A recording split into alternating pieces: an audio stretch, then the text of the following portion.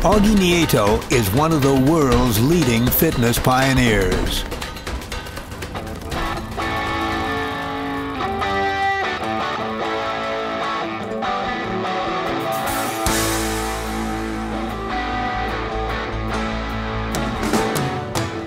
We're here tonight for Augie's quest. That the strength and courage that you're showing as you face the greatest challenge in your life, the battle with ALS, is an inspiration to all of us. Even if you've never been sick in your life, if nobody in your family has ever been sick, you know what? The obligation is within all of us to make a difference. I'm just really, really honored, quite honestly, to have been able to meet Augie tonight.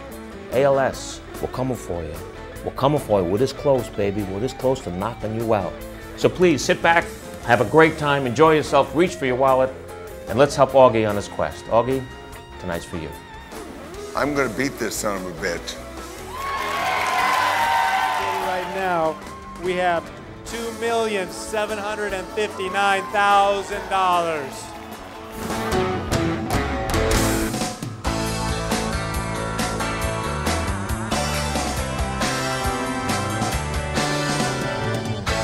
May 2nd, 1939, Lou Gehrig took himself out of the lineup.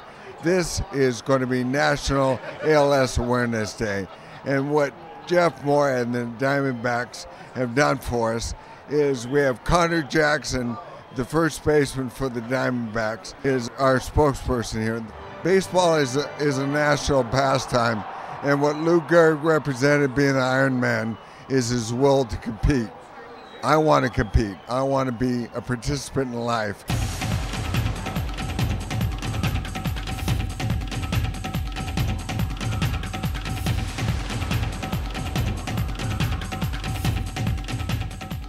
So the irony of what has happened with me having ALS is I'm the guy who was supposed to make everybody fit, now is struggling to keep his muscles. He truly is fighting for his life.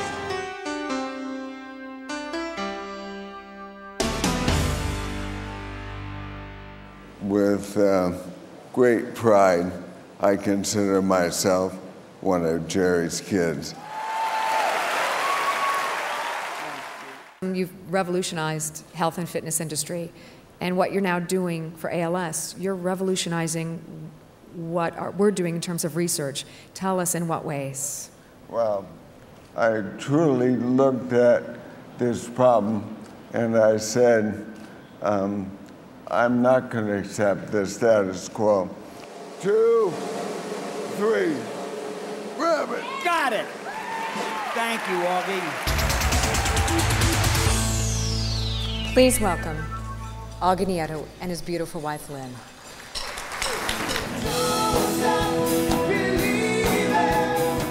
18 months ago, I was on a boat thinking about life and had no idea about ALS. We have isolated genes that are unique to ALS.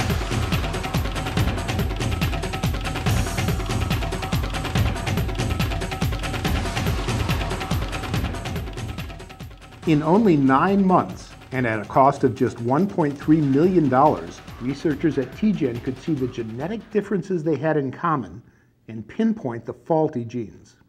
We think we've uncovered what causes ALS through this study. There may be drugs that target that set of genes already existing today, but being used for other diseases. So the hope would be that we could take one of those drugs and put it into use for ALS and that it would have some beneficial effects.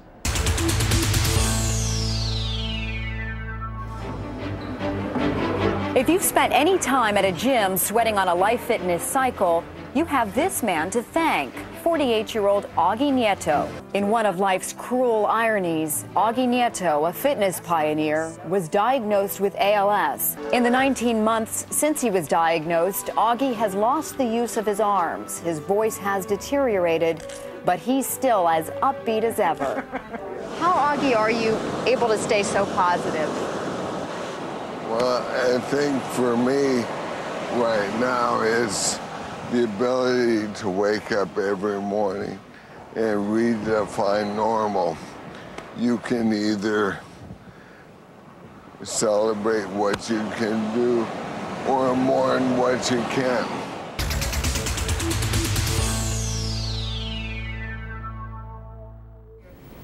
Question is, how can we help? Tell us all what to do. First, by being here tonight. Second, by working with the local MDA.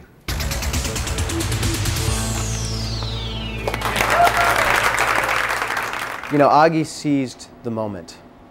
I think the MDA has been the leader, has had huge impacts, not just in ALS, but in all the diseases they've worked on.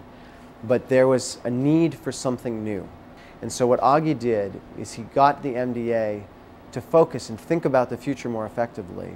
The time is right to invest the technology with the genome and with stem cells really gives ALS a true opportunity to find a cure.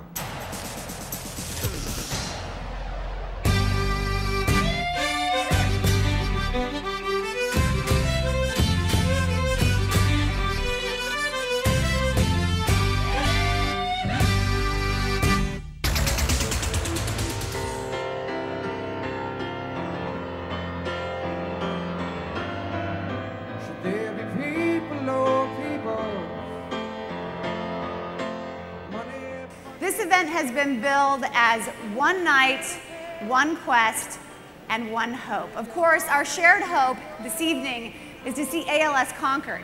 One life touches another,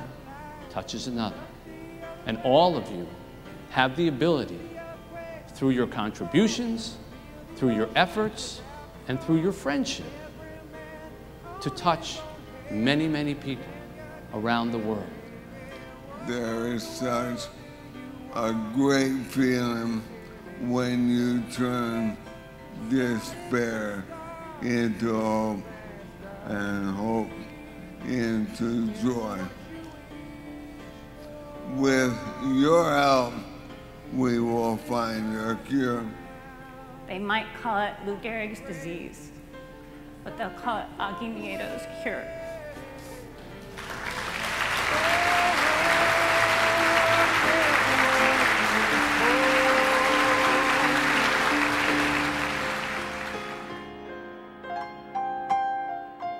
Standing